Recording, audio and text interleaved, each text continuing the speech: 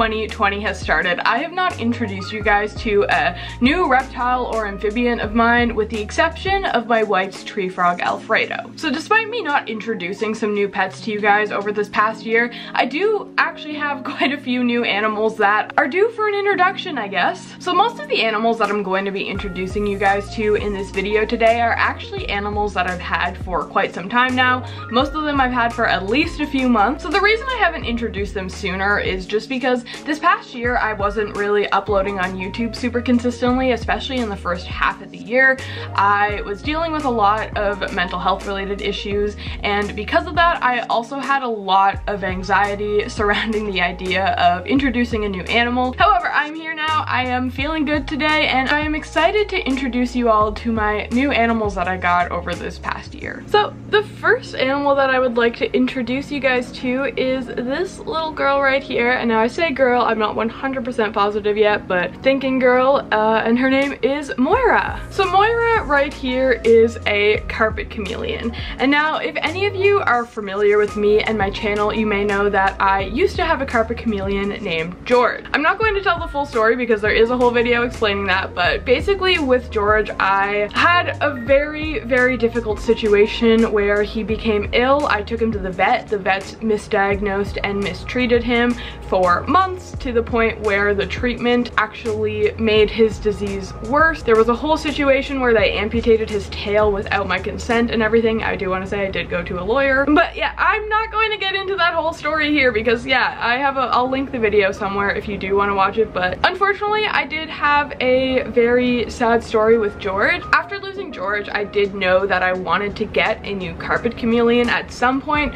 but I honestly just did not know when I was ready. For a long time, I couldn't even think about George without getting really sad and angry, so it did take me a little while before I felt ready for a new carpet chameleon. But then Moira was actually like a birthday gift to myself basically this year. So Moira is a captive bred baby carpet chameleon, and I got her at the end of August.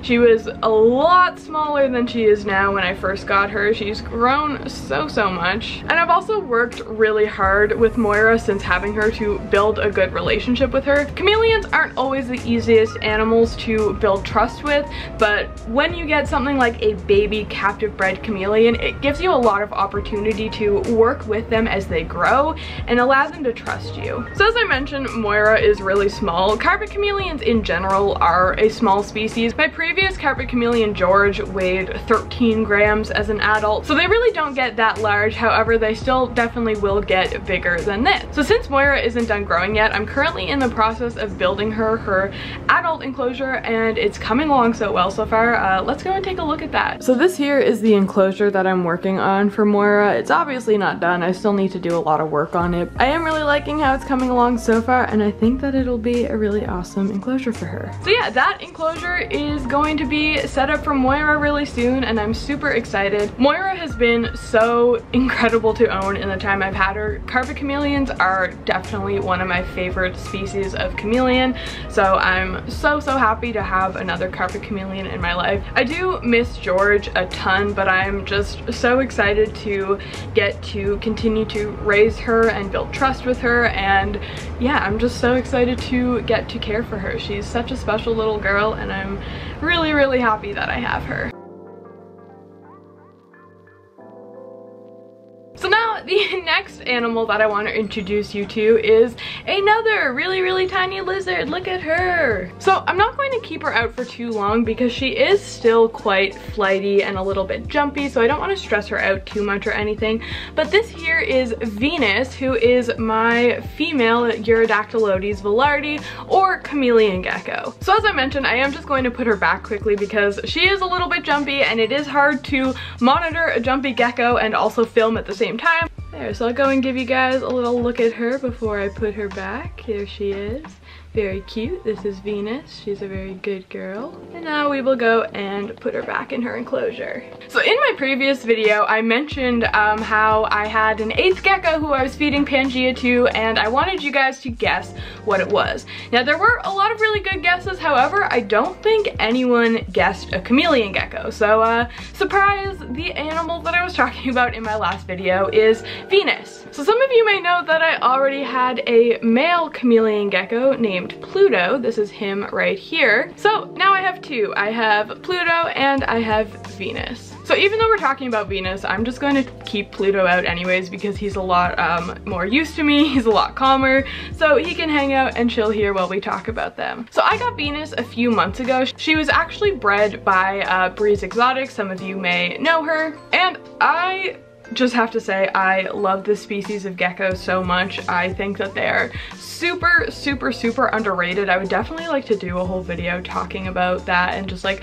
why I like them so much and why I think they're so underrated, because they just really truly are. I think they're such an amazing species and they're so fun to own and they're just so cute. I loved having Pluto to care for, and I'm even more excited now that I also have Venus to care for. So yeah, there is Venus, even though this is Pluto, but I did get a new chameleon gecko. Now it's time for frogs. So as I mentioned at the beginning of the video, I did already introduce you guys to Alfredo, my White's tree frog, a little while back, but I thought that I'd just mention him again in this video anyways because I did get him in this past year. So these two enclosures that you see right next to me, you can even see Alfredo right there, these house the new frogs that I got. So right here we have Alfredo, who is my White's tree frog. Right now he is the only one in the enclosure. However, I am planning on getting a second White's tree frog here pretty soon, and they won't be able to live together right away because the new one I'm getting is a baby. So I'll have to make sure this baby, you know, gets big first before I put him in with Alfredo. But eventually I will have two White's tree frogs in this enclosure, but for now it is just Alfredo. Then in the other enclosure that we see right here, this is where I keep my Vietnamese mossy frogs. One thing I just like briefly want to mention is this enclosure does have a big water section in the back. Mossy frogs, compared to other tree frogs and stuff, like to spend a lot more time in the water, so some sort of like semi-aquatic setup is best for them. Whereas Alfredo, my White's tree frog, he just has a small water dish large enough for him to sit in, but my Vietnamese mossy frogs have a lot more water than he does. So both my White's tree frog and my mossy frogs were basically just rehomes from Kijiji. So for those of you who don't know, Kijiji is basically just the Canadian version of Craigslist. It's a buy and sell site, and people often put animals on there for rehoming. So towards the end of 2019, I decided that I would like to get some species of frogs in the new year and get some enclosures set up for them. So I got these enclosures and started foaming the backgrounds and stuff even before I had my frogs, just because I knew that I was wanting frogs. And since I was wanting frogs, I was keeping an eye on Kijiji for frogs that were being rehomed. So I definitely could have gotten some frogs from a breeder or something. However, I was not in any rush for them, so instead I just decided to keep checking Kijiji and see what became available for rehoming, and that's how I ended up with frogs. Funny enough, both of the people who I bought these frogs from actually ended up recognizing me from my YouTube channel when I went to pick them up. So if any of you guys are watching, hello, the frogs are doing really good here. I do want to say my mossy frogs don't have names yet, so if you want to leave name suggestions for them, feel free to do that in the comments down below. So now, the last animal that I would like to introduce you all to are my Oida salamanders. So these are most likely a species that not many people have heard of because they are not at all common in the pet trade, and I'm honestly very surprised that I happened to end up with them. So let's talk about how I ended up with my Oida salamanders. This honestly goes back very, very far. When I was a kid, I was obsessed with collecting animals outside. Where I lived in Nova Scotia, there isn't a whole lot of reptiles. You know, there's a few turtles and a couple snakes, but there's no lizards or anything. So the main animals that I would find as a child were salamanders. Those are everywhere, just little like redline salamanders. They're all over the place, and frogs. I caught a lot of frogs when I was a kid. So So as a child, I was super interested in amphibians, but I think salamanders were definitely one of my favorites. I used to go to the park with my family and I would like get my grandfather to turn over every single rock that we found, and I would find like 3 salamanders underneath of it and I would catch them. I would only keep them for like a little bit, looking at them in a container, and then I would let them go again. But anyways, I love salamanders. I have basically wanted to own salamanders for as long as I've been on YouTube. I'm pretty sure I've talked about it before. And I have tried for a very long time to find a salamander that could be my pet. The thing is, salamanders are very, very, very hard to come by in Canada. I don't know all the exact reasons, but there's some like laws surrounding them, all that stuff. And yeah, basically salamanders are just really, really hard to come by in Canada. So I've basically been keeping my eyes peeled for salamanders for like 2 or 3 years now, and finally earlier this year I happened to find some on Kijiji. Again, they were being rehomed, and they were these Oida salamanders. So the guy who was rehoming them was actually a big salamander breeder here in Canada. From what he told me, he's actually bred a lot of salamanders that are in zoos, and he was basically just getting out of the hobby, so he was selling his Oida salamanders. So the original plan was actually to get 3 babies from him. So I went and I met up with him, and he brought the 3 babies that I was supposed to get, but then he also brought 3 adults, basically just so I could kind of see what the adults look like. So once we meet up, we got talking, and he was pretty impressed with my knowledge on the salamanders, and he basically just said, you seem like you would be a really good home. If you want all of them, you can have them. And that is how I ended up with 6 salamanders. So I was only supposed to get 3, but then I ended up with 3 babies and 3 adults.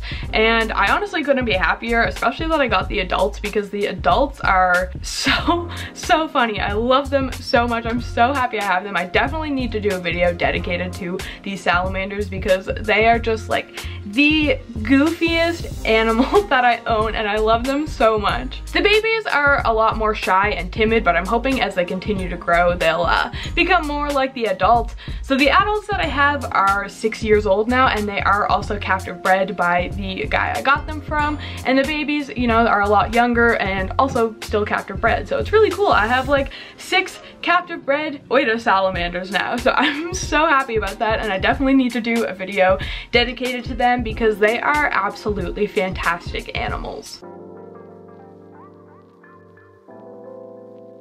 So I just picked her up and she's so cute. I'm so excited to get her home and get her in a setup. She will be going into a quarantine setup for now, but I'm really excited to be able to create like a nice naturalistic or bioactive enclosure for her. So yeah, there she is right now. All right, so I am pretty sure that is all the animals that I had to introduce you guys to. So I think I'm just gonna end the video here. I really do hope that you enjoyed meeting all these new animals, and I really hope that you guys are looking forward to more videos with them, because I definitely need to do that.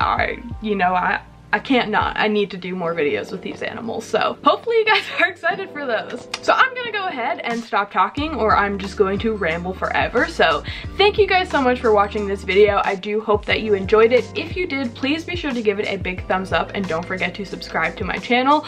Also be sure to check out all of my social media. That will just be in the description down below, but I would love to have you guys over there, so please be sure to check that out. With all of that said, thank you guys so much for watching. I do really appreciate it, and I hope to see you all in my next video.